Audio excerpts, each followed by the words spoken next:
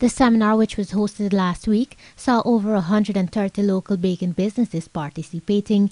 Held under the theme, A Bright Future in Baking, the event is expected to prepare local bakers to capitalize on niche markets. With assistance from leading German baking company Duschbach, the representatives from the various bakeries were trained to adopt global trends. In his remarks, Nomilco's managing director Rupnarayan Sukai shared some advice that could aid in the improvement of their business standards. Have a shop front or improve on what you have to make it more inviting to the consumer.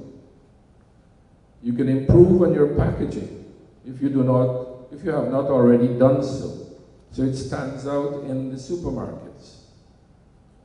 There will be more demand for catering, so try and spread your name far and wide. Start making a variety of products that consumers would go crazy for. The pint tart, Solara, and cheese roll have been around for a long time, but increase on your variety. Try to work on getting international certification. The director further urged the businesses to be conscious of the fact that many investors are presently eyeing the baking and catering industry. Economic activity will increase, and you stand to benefit.